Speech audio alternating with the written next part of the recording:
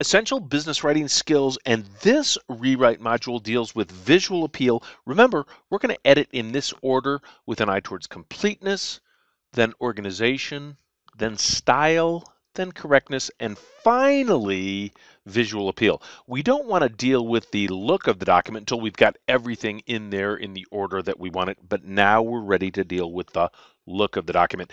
And don't forget, the look of the document matters. The visual appeal increases the probability that your document is going to get read and is going to be understood. We can change none of the words and just change the visual appeal and improve it. Here is the Nike report that we started with early on in this program, and there I just made it better without changing a single word, but just by slightly improving the visual appeal. The original document was in Calibri font 11 point, and all I did was I changed it to Times New Roman font 12 point.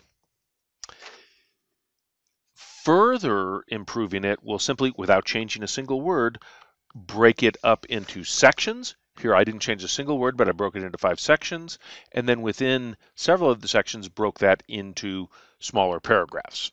Without changing a word, dramatically improved the visual appeal of the document. Let me look at a bigger document. Now here's a document that I didn't change the words, but I went in and added some sections and some nonverbal elements. So I broke it into sections, broke it into smaller paragraphs, had little headers for the paragraphs, put some charts and graphs and tables in, and dramatically improved the visual appeal without changing a single word. Okay, let's get at a few of those issues, and let's start with font choice. I prefer Times New Roman. 12 point, almost everyone will agree that 12 point is your optimal font size. What I would suggest you do is go ahead and Google best font choices just to see what your options are. Now, interestingly enough, after I had already put this slide together that said I prefer Times New Roman and 12 point, and then I Googled best font choices, and here we go. Another important factor is the readability of a letter is the font. The generally accepted font is Times New Roman size 12. Although other fonts such as Arial may be used when choosing a font, always consider your audience. If you're writing to a conservative company, you may want to use Times New Roman. This begs the question, well, isn't this going to mean my document's going to look like everybody else's? Not necessarily. It means it's not going to stick out in terms of having an unusual font. But by all means, go ahead and look at some other font choices out there as well. With regard to size, I would definitely stick with 12. Okay, let's look at some of those formatting devices that are then going to make your document better. This is simply the formatting ribbon across the top. Of course, you know bold, italics, and underscore. You don't want to overdo these. A little bit of formatting helps a lot. Excessive formatting makes your document look almost cartoonish.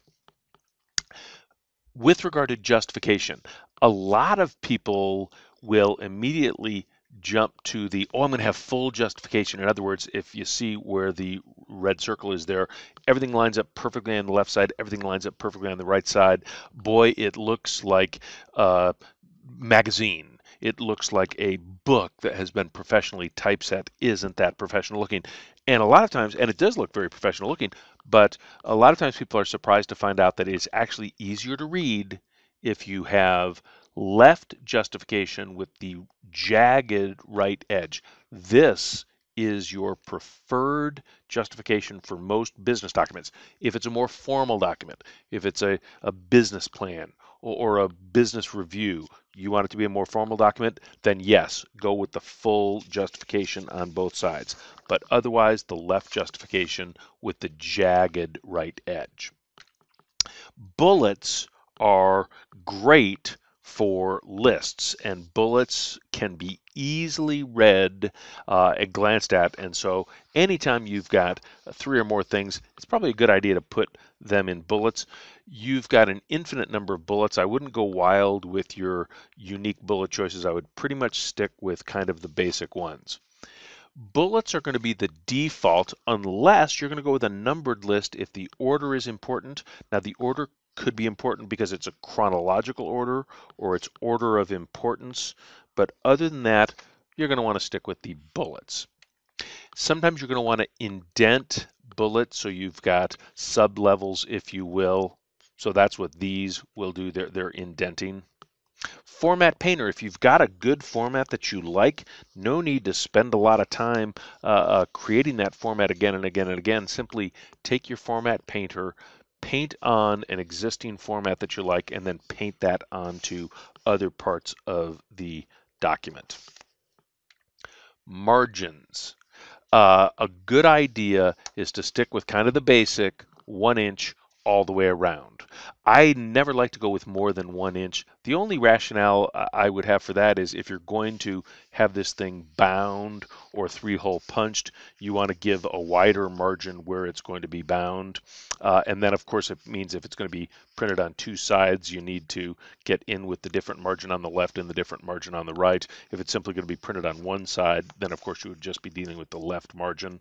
Sometimes I will go smaller than 1 inch if I'm trying to. A lot of times I might have something that barely spills onto a second page and I want to get it down to 1 page, so I'll go slightly smaller than that. But general 1 inch all the way around, the so-called normal margins, is a good idea.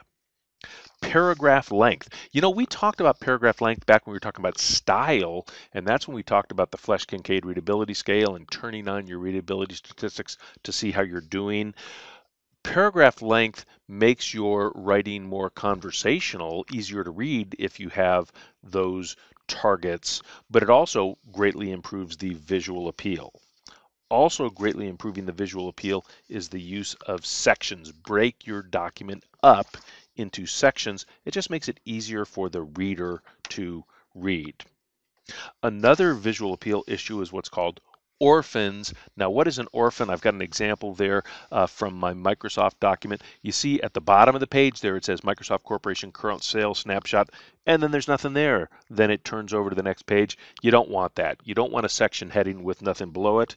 And so Microsoft has created this nice little tool in the paragraph section. You can go into paragraph, line and page breaks, and if you'll notice right at the top there at pagination, widow, orphan control, and that will then prevent those section headings, which are known as orphans, at the bottom of the page. Headers and footers are great when you want the exact same thing on the top of every page or at the bottom of every page. The top of every page, of course, is the header. The bottom of every page is the footer. So you go into the insert ribbon, and there over towards the right is header and footer. Let's look at headers first. I decided I'll just grab that very, very top one where it says blank, and you type in, and whatever you type there, it will be on the left side. If you want it in the middle, you could try that blank 3 column and just use the one in the middle, and so on.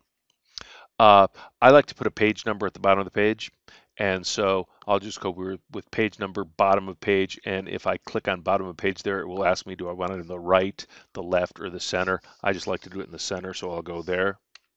Now here you see I've put the header, Microsoft Analysis Fall 2016. If you're looking really, really closely at that screen, you can see that that's a little bit fainter. What that means is I only typed it in once in the header, but now it's going to be on the top of every single page. If you look at the red arrow down at the bottom there, you see page number 1. And then as I click through the document, you see there's the bottom of page 1 and then the top of page 2, same header, Microsoft Analysis Fall 2016, the bottom of page 2 and the top of page 3, the bottom of page 3 and the top of page 4, and so on and so forth. All you have to do is create that header and footer once, and then it automatically goes onto every page. That can really improve the visual appeal of your document. Now, some other non-verbal elements. Charts and graphs to visually show numbers. Pictures for a visual, obviously. Diagrams for certain types of schematics. And screen captures when you want to show things that were from your computer. All of those can dramatically improve the look of your document. Because charts, graphs, and tables are so important for dealing with numbers, where we've got our own separate video module on that. But that will do it for this module on visual appeal.